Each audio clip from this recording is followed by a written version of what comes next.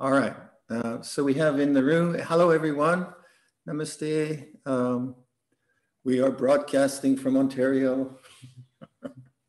So we have Venerable Amasiri, Venerable Vipassi, Venerable Nandano, and Venerable Arinda, and Venerable Nalaka, and Venerable Michelle, and Venerable Niraso.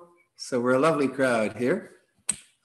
We have good voices, so we're going to chant the Itipiso chant 3 times. And please join us. You'll be muted, but please join us for this triple reflection on the Buddha Dhamma Sangha. And then we'll do 20 minutes of meditation. I'll give some guided meditation, and we'll sit quietly. Itipiso bhagava arahang samma sambuddho vichacharana sampano sugato lokavidu anuttaro purisa dhamma sarati satta deva manusanam buddho bhagavati savakato bhagavata Dhammo sandetiko akaliko ehipasiko opanayiko pacatam vedita povinyo hiti supatipanno bhagavato savaka sangho ujupatipanno bhagavato savaka sangho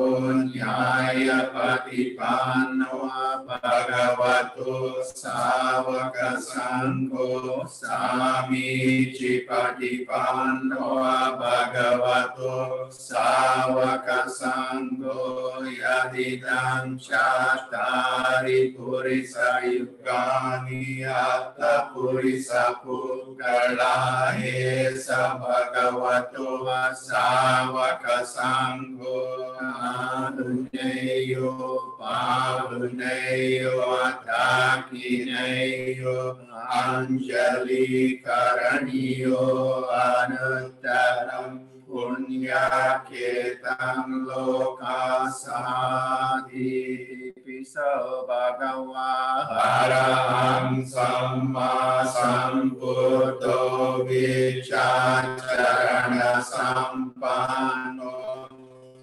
Sugato lokavidu anuttaro purisa dhamma sarati satta deva manusanam buddho bhagavati savakato bhagavata dhammo sandetiko akaliko ehipasiko opanayiko pacatam vedita povinyo iti supatipanno bhagavato savaka sangho ujupatipanno bhagavato savaka sangho nyaya patipanno bhagavato savaka sangho samici patipanno bhagavato savaka sangho yadidam chattari purisa yukani atta purisa pukala esa bhagavato savaka sangho avuneyo pavuneyo dakineyo Anjali Karaniyo Anuttaram Punyaketam Lokasati Piso Bhagava Araham Samma Charana Sampano Sugato Lokavidu Anuttaro Purisa Dhamma Dhamma Sarati Satta Deva Manusanam Buddho Bhagavati Savakato Bhagavata Dhammo Sanditiko Akaliko Ehipasiko Opanaiko Pachatam Vedita Bhovinyo Iti Supatipanno Bhagavato Savaka Sangho Ujupatipanno Bhagavato Savaka Sangho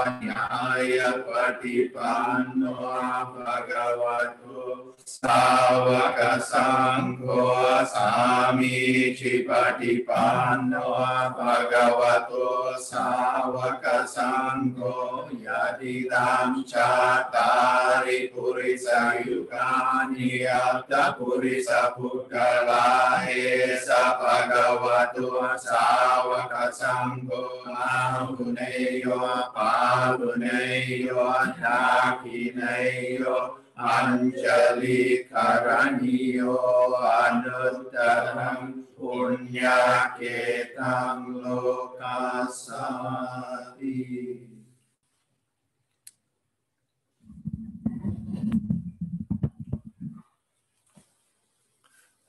So let's meditate together. We'll do about 20 minutes. I'll give some instruction and then I'll be quiet and you can sit.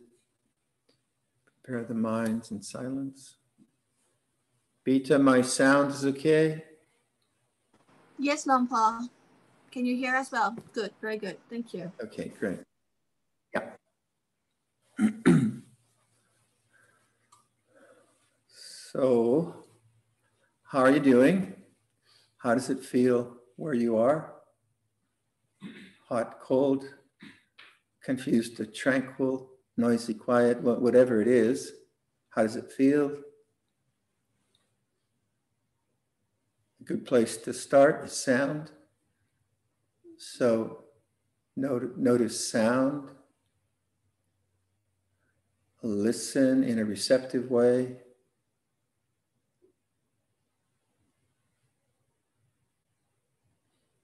And then notice the silence of awareness.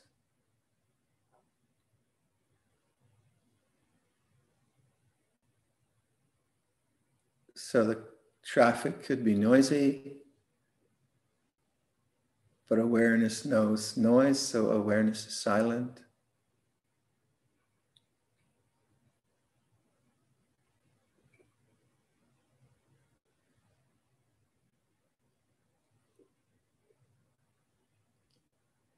Make conscious the feelings in your body. Go to the face. Let the feelings in the mouth become conscious. So just as you can listen to sound in a receptive way, you can feel the body in a receptive way. So what does the mouth feel like? And there's vibration or some kind of feeling. And the mind silently knows.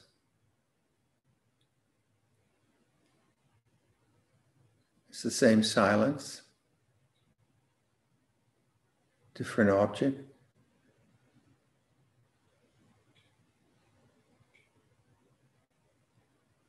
Make conscious the feelings around your ears.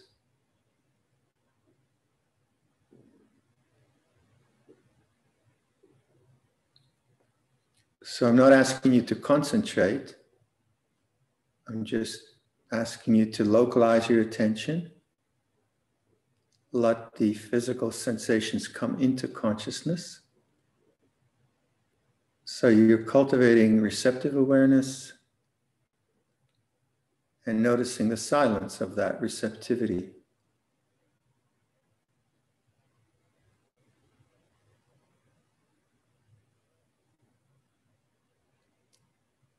Bring attention to the nose, the bridge of the nose, the nostrils.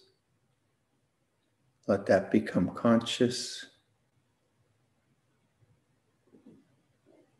Now don't tighten your eyes looking for something. Just let it come into consciousness.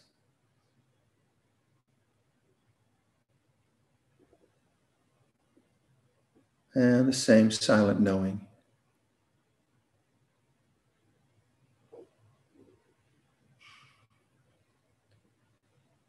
Your eyes, the eye sockets, the eyes themselves.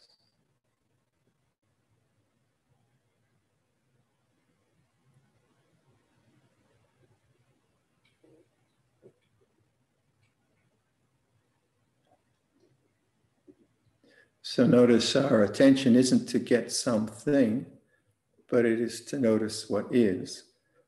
Not as a concept, but just the physical experience of eyes, mouth, and so on. Feel your temples.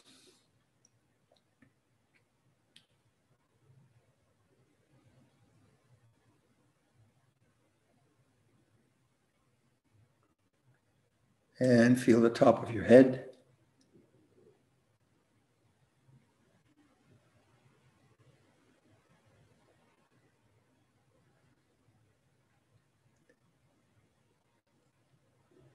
Now feel the whole head as a mass of sensations, vibrations.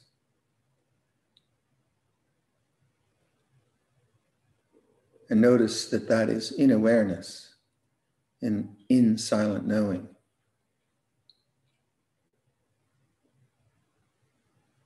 Listen to sound. And notice that sound is in awareness.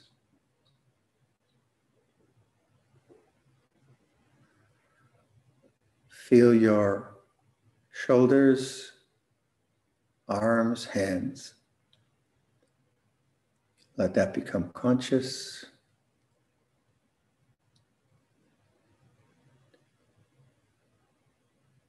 And the same silent knowing.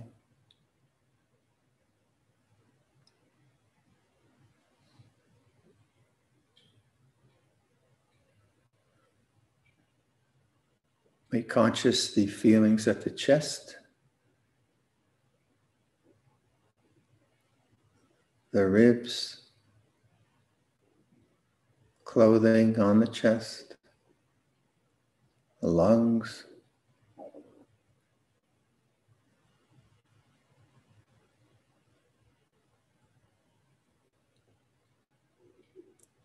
The abdominal area,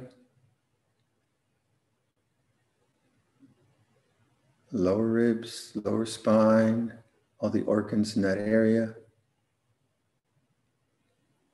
Again, you're not trying to find anything, you're noticing what is, and the same silent, receptive awareness.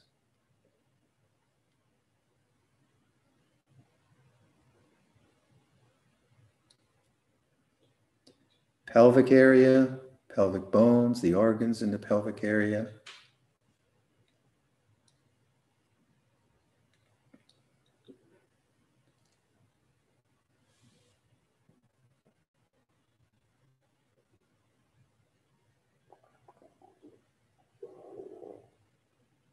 Hips, thighs, knees, lower legs, feet.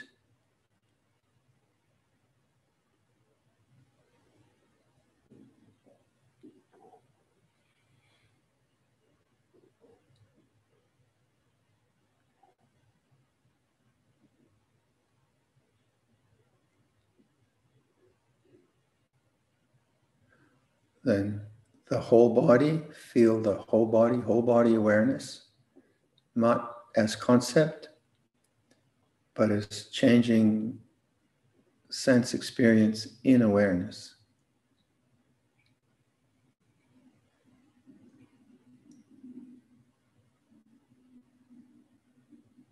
Listen to sound. Notice that sound is in awareness. Notice the body, and the body's in awareness. Be that awareness.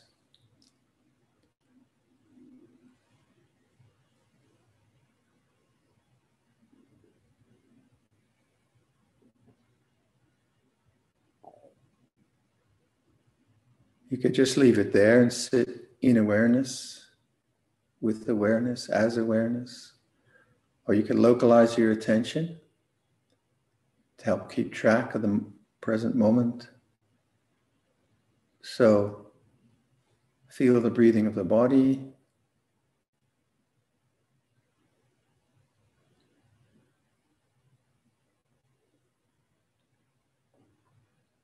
Let the breath become conscious.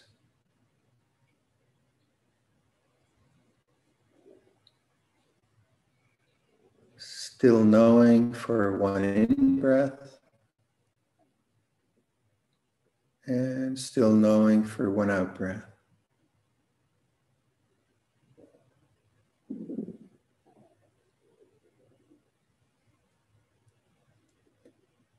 Okay, I'll leave you with those suggestions and let's just sit quietly.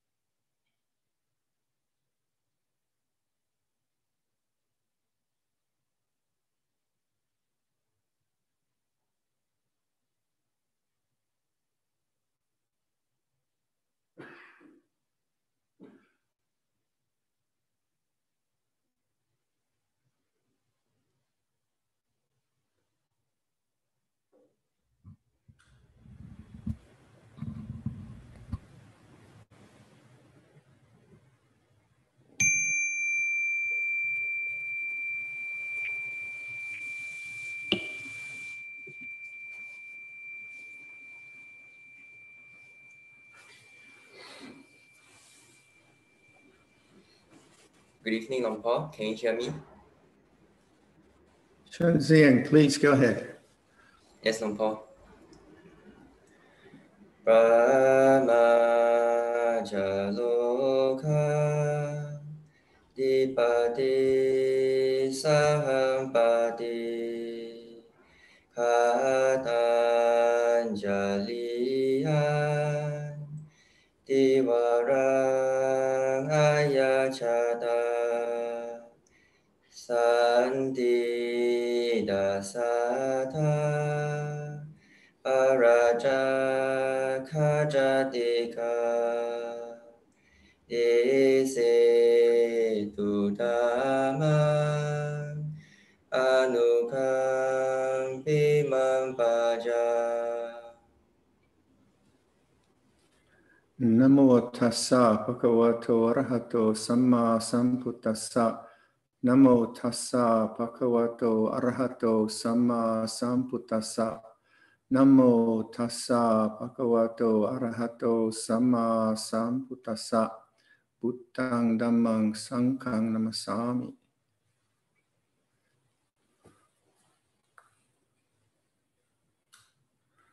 So blessings, everyone, wherever you are. Here at the monastery, it's all quite peaceful. We had a lovely snowfall last week or a few days ago. It's all melting now. So all the usual changes of the weather entering into winter. Ourselves, we're sort of winding down our work projects. We have a 3-month winter retreat, January, February, March. So one of the kutis is being finished. Books are getting finished, and all manner of things are getting finished, but the monastery never really gets finished. But in any case, we try to put away the projects, put away the tools, and dedicate 3 months to meditation practice, which is quite a privilege to be a monk. But it's also our duty to develop the meditative life, the contemplative life, and reach hopefully some deeper understanding of the Buddhist teaching, so that we can be better people, so that we can honor the Buddha's recommendation for the bhikkhu life, and also obviously that we can share some insights and somehow be helpful, and maybe create a sanctuary, like this monastery is a sanctuary for animals and people, where people can come and where the monastery is not caught up with the politics of the day and all of that, and people can feel at ease. But of course, during COVID, that's not been possible. It's been a different kind of experience. And the Buddhist teaching on meditation obviously doesn't cover everything. There's so much more in the world than just meditation.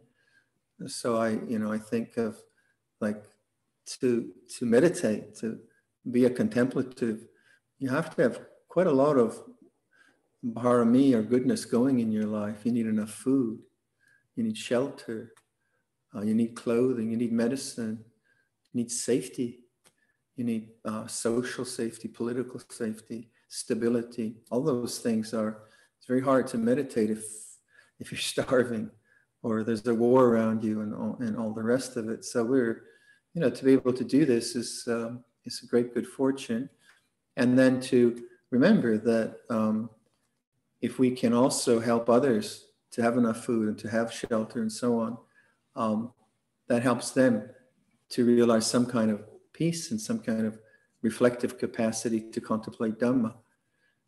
So I'm when I think of, say, the Firefly mission in Singapore, all the beautiful work that you do, helping rebuilding the schools in Burma after the flooding, and work in Cambodia, and the Dhammagiri Foundation, and where you help Ajahn Viradhammo with that orphanage and monastery, and then the Angel Group who took up that initiative to bring.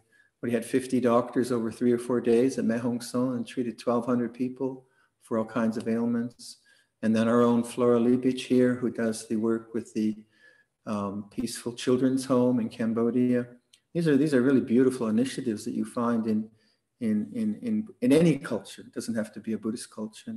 And that that giving forth of generosity and giving forth of one's time and energy and expertise is very important for the meditative life, because that honest giving, that sincere giving, it's not a duty, is it? When I have a chance to serve, it's not so much coming from duty, it's coming from a place of opportunity, actually. Oh, I have a chance to serve. And so this is one of the things that I often reflect to our community, our monks here. When I first went to Thailand, and people would offer me food in my bowl, and I'd feel embarrassed, or people would bow, and I'd say, thank you for the food. The Thai people say, no, you can't say thank you. We're grateful to you for giving us this opportunity to serve and to help. And I thought, wow, I never thought of it that way. I never really thought of it that way. So it's, being a Canadian, it's very hard not to say thank you. The joke in Canada is that Canadians will actually thank the ATM machine when they get their money. So we're really into thank you.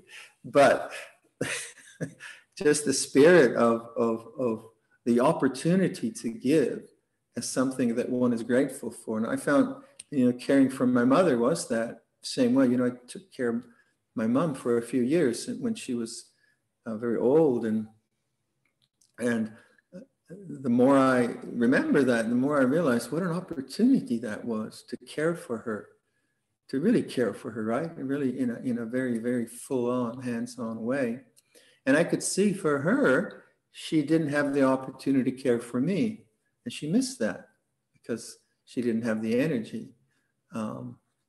So that sense of generosity then is it's the foundation for the spiritual life, isn't it? And that, of course, is conjoined with the foundation in moral restraint, not harming, not hurting, being honest in relationships and so on, being sober and all the rest of it. So when fellows like me, I like to talk about meditation, but I'm always assuming that the folk listening to this kind of a talk have that in place, that somehow they have a lifestyle where these aspects of the Buddhist, or this aspect of any good life, really, it doesn't even have to be Buddhist, but these aspects of generosity and morality are very fundamental to their lifestyles.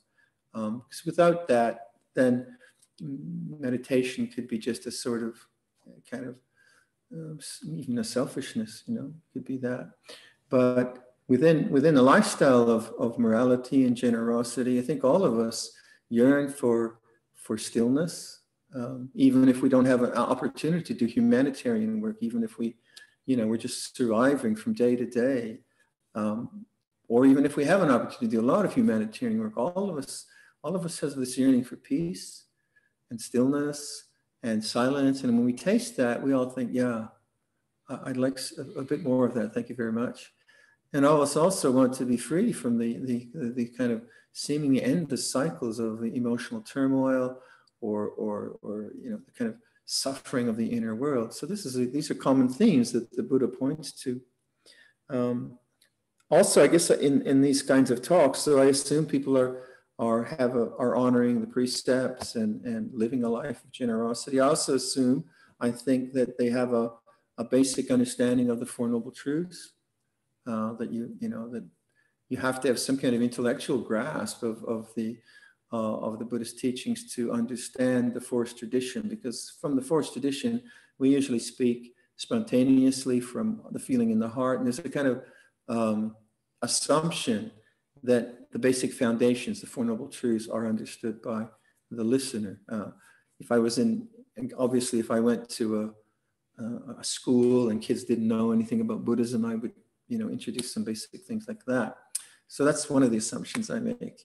Also, if I'm talking about meditation, I also assume that people have, they're serious about meditation, that it's not just a kind of trivial thing that you pick up every week once, for 15 minutes, that actually there's a serious intent and serious dedication to meditation practice, because you really, anything you do, whether it's craft or accounting or whatever doctoring, whatever you have to put time into it. You have to really develop the craft, and the craft of the heart or the craft of meditation doesn't come easy. Very few people find it easy. So it does take a kind of dedication of time. So with all that in place, with all those assumptions, so if you're a newbie to this, please excuse me if you don't know what I'm talking about. So there is possibility in our human experience to touch something that is always there, a deep silence, a peacefulness which is not dependent on experience, an island, a refuge, a harbor, and that possibility is the really, I think, why we're meditating. We're not just meditating to tranquilize the mind or just to solve our problems, but to come to that realization again and again and again. So two of the things that when people ask me, what would you consider to be signs of progress in your meditation? And I would say it's confidence and the ability to repeat, the ability to do this again and again and again. So there's a kind of confidence and a competence. And the confidence comes from insight.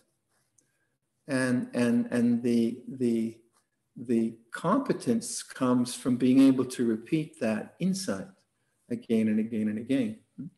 Now, you might think that, well, success in meditation would mean that every time I sit down, I feel peaceful. Then you'd be in trouble. Because maybe you have the flu, maybe you had a bad business meeting, whatever. But if confidence is not about if confidence is about insight or understanding, then that should be something that's applicable all the time. And if that's a true understanding, then you should be able to apply it again and again and again and get similar results, I would say. Now, if you think that like meditation is reaching some kind of state of peacefulness that you manipulate and you get and you create and you form, and you can do it every time, then you can feel very frustrated.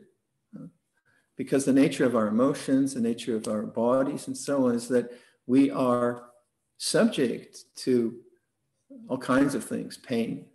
And any given meditation is always very, very different. So I wouldn't see meditation as a tranquilizing of the mind or an attempt to get a particular state of mind, but it's the noticing of something that we tend not to notice.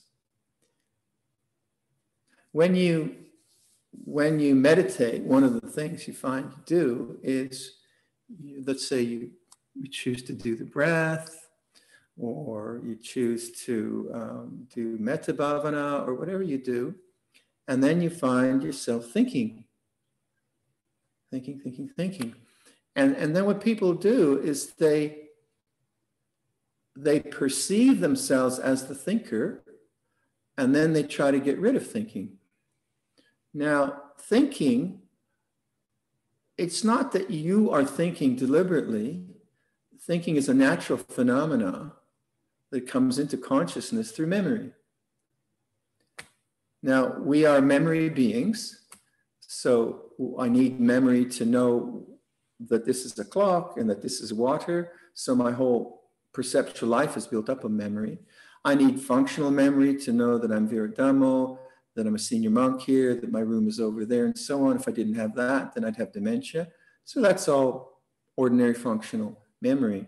But what happens in meditation is that some memory gets stimulated, and that memory comes up into consciousness, and then a bunch of thinking takes off from there.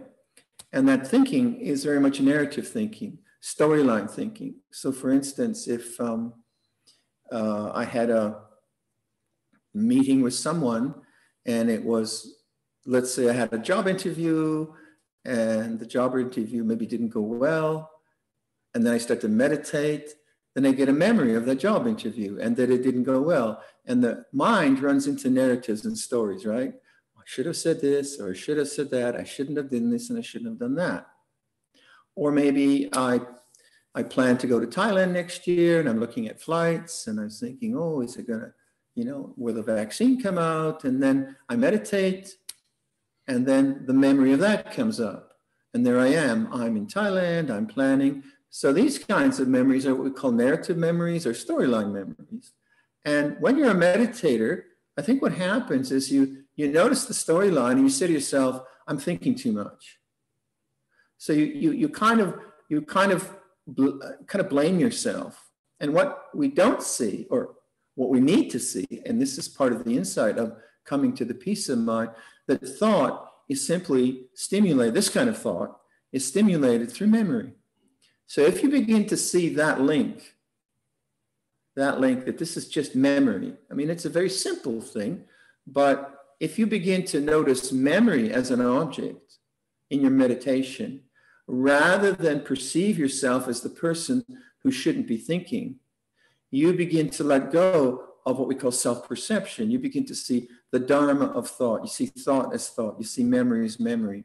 And that you need to train in that. You need to make that suggestion to yourself.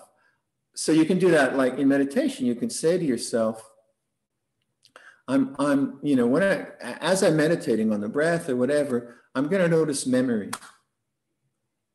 I'm going to see how memory creates thought or something like that. You don't have to say much, but you do have the intention behind them. And as you're meditating, you'll get better and better at noticing with this memory, you get this train of thought. So what happens there is that what you're really encouraging is awareness, and you're discouraging the tendency to try to get rid of thought or to do something about the thought or analyze the thought. Now that's the kind of first step. Now once you can see that happening, what you begin to see is that the very sense of a narrative creates a sense of a person, and that person is in time. It's like me going from the past to the future.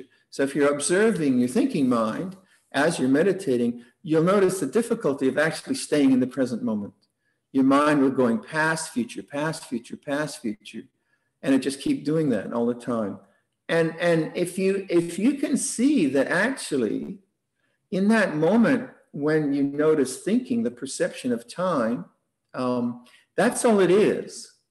That idea that you are a person in time, moving through time, is just the perception, and that the knowing is always there.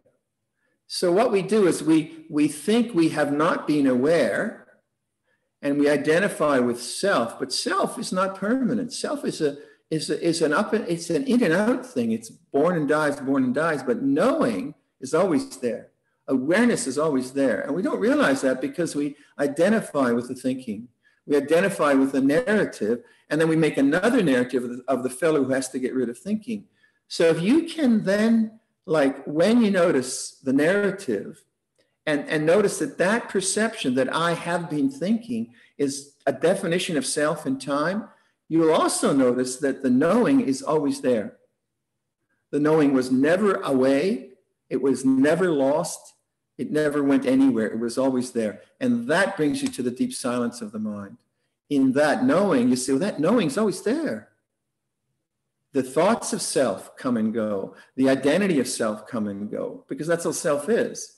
Your real home is that deep silence. And we don't notice it because our attention is out into trying to fix the object, trying to fix the thinking, trying to get rid of the thinking. So then what do? As maybe we really try hard to hold on to the object of meditation. Oh, we try really hard, which is okay, but attention is still on an object. And you don't notice actually that the knowing is not an object. It's the still silence. The still knowing is always there. And because it's always there, and because it's not dependent on an object, we fail to notice that because we think that the object of our experience is pleasure, becoming something, getting rid of something. And so it's like you have to turn around and look back at awareness itself. Once you start to, and this is where I would say right understanding and confidence comes. You begin to see that meditation isn't about an object. It's about the knowing. And as you get that understanding, it's ephemeral in the beginning. It's just like a taste, it's not so strong, but you get that sense of it doesn't really matter if it's sound or breath or emotion or pain. It doesn't really matter. It's about the knowing. It's about the knowing. And as you then see the narratives of self blossom into mind, you see, well, that's just memory and habit. That's all it is. And then you see, well, that knowing has been there all the time. Through that, you touch the silence of the mind. You touch it really very profoundly in that moment, because that's the gap. In that moment, there's a gap, an entryway into that silence, which is always there. If, however, your attention is always outwards, and now we need to pay attention. If you're doing humanitarian work, yeah, you need to do humanitarian work. You need to pay attention. You need to organize things. You need to do a lot of work. So I'm not saying that our whole life is this, but because much of our life is always out, we don't know how to rest the mind. We find it difficult to actually rest the mind, because even when we meditate, our mind is churning over the problems of the day, and then we try to get rid of that and so on. But if you begin to see that this movement from past to future, defining self, is simply a perception. I am someone who is thinking too much, is a perception in time.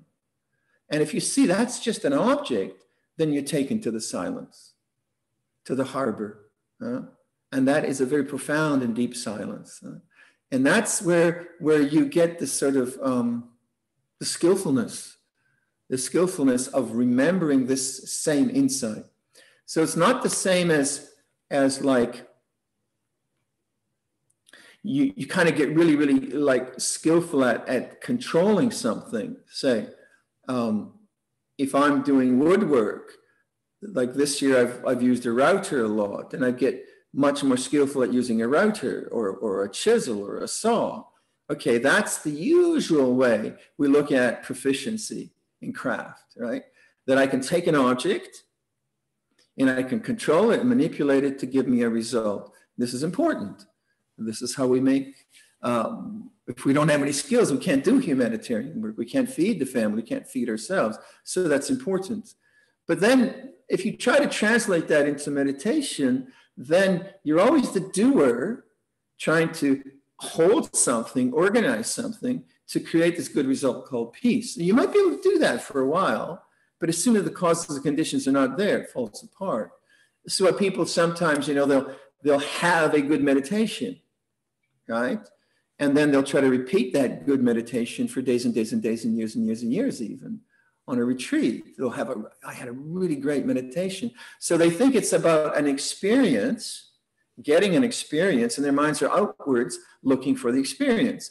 And if the experience is not what they hope and expect and want, then they struggle with that. They try to get rid of it.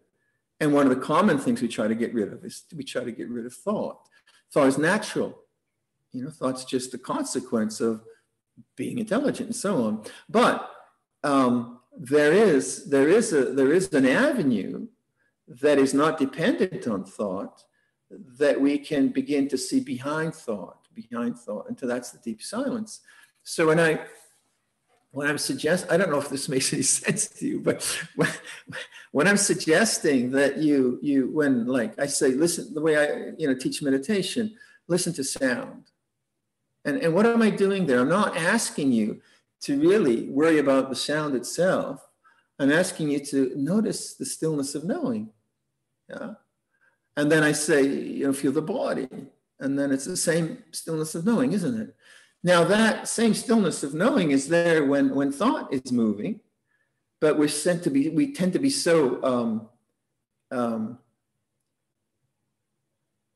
stuck onto the whole self-thinking, the self-narrative, me and what I was and what I will be. And that's all driven by habit, the habit of worry, the habit of fantasy, the habit of doubt, whatever. So not only do you have memory in a very basic sense, stimulating thought, you have 20, 30 years of habit stimulating anxious thoughts, 20, 30 years of habit stimulating resentful thought or fantasy thought or whatever it is. So it's not so easy to notice this. It's not so easy to notice this.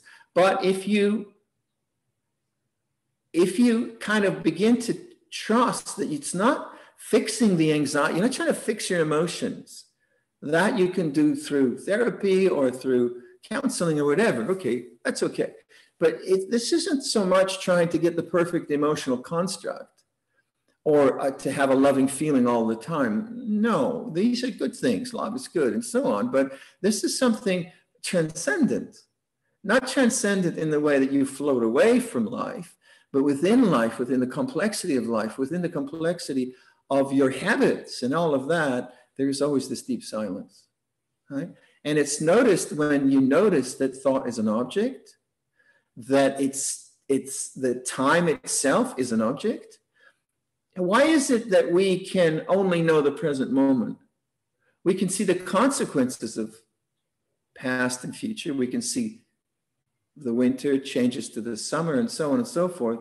But we can only know the present moment, and we don't contemplate that. We identify with past and future, and so our thoughts run. So if you just look at a day's activity, mental activity, how much of it is useful, and how much of it is just mulling over the future or regretting the past. Now, as a contemplative, what you're trying to do is not just in meditation, but in ordinary life, when life is not demanding your concentration, demanding your attention, and life is just very neutral and the mind floats away, we're trying to see that this deep silence is there too. It's always there. It's not something that's just limited to meditation. Peace, which is limited to meditation, you can do that. Sure, people do that. They control their minds, they control environments, and they build a structure of stillness and silence, which then they can hold and maintain when all the conditions are there. That's certainly how I started.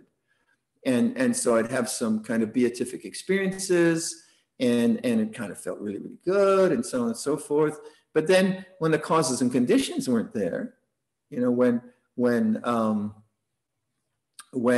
I had to work or had to relate in a more complex ways and so on, then of course the peace wasn't there. And I realized, well, that peace was a constructed thing. It was built up from sense deprivation, from constantly focusing on the breath or whatever I was doing.